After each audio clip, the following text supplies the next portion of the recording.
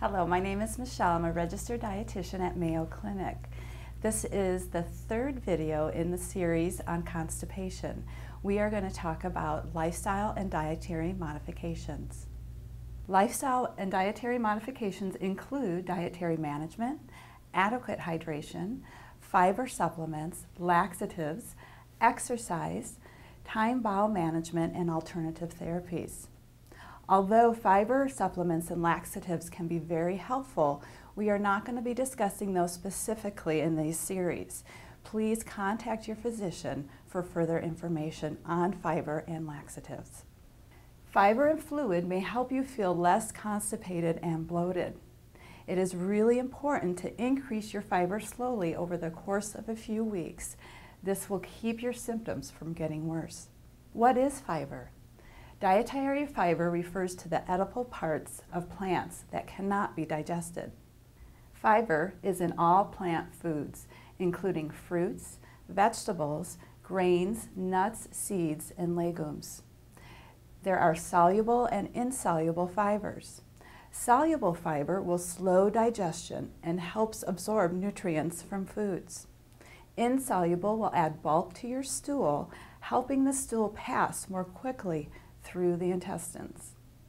Most plant contains soluble and insoluble fiber. Soluble includes dried beans, oats, oat bran, rice bran, barley, citrus fruits, apples, strawberries, peas, and potatoes. Insoluble will be your wheat bran, your whole grains, your cereals, seeds, and the skins of many fruits and vegetables. Which type of fiber is best to ease constipation? Whole grain breads, cereals, and pastas.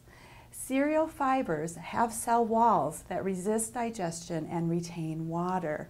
This helps to keep that stool moist so it passes easily through the intestine. Wheat bran can be very effective as a natural laxative. Eat plenty of fresh fruits, vegetables, and legumes. The fiber in citrus fruit and legumes stimulate the growth of colonic flora, which increases your stool weight and amount of good bacteria in stool, promoting a healthy intestine. Prunes contain sorbitol. This is actually a natural laxative, and it has that effect on the body. They are also high in disease-fighting antioxidants.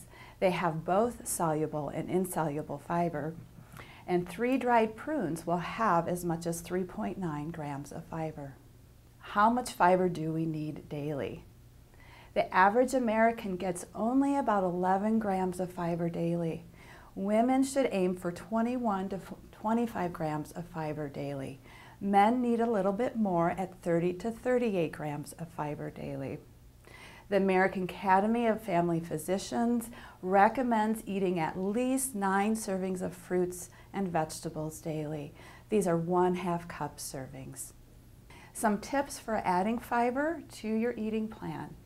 Again, slowly increasing that fiber to meet 21 to 38 grams daily.